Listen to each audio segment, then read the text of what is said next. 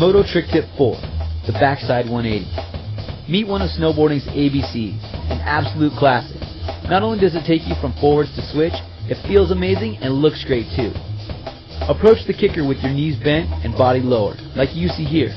You need to keep your center of gravity low. As you approach the kicker, put your weight gently on your toes.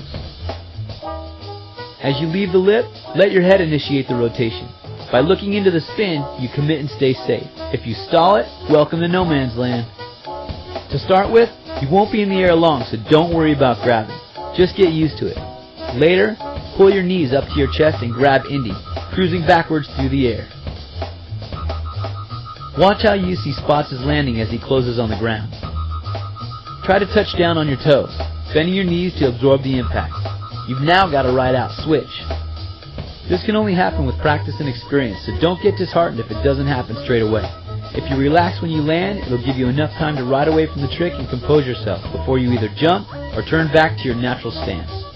If you've got it, give yourself a pat on the back because you've just nailed one of snowboarding's greatest feeling tricks. Here's a recap.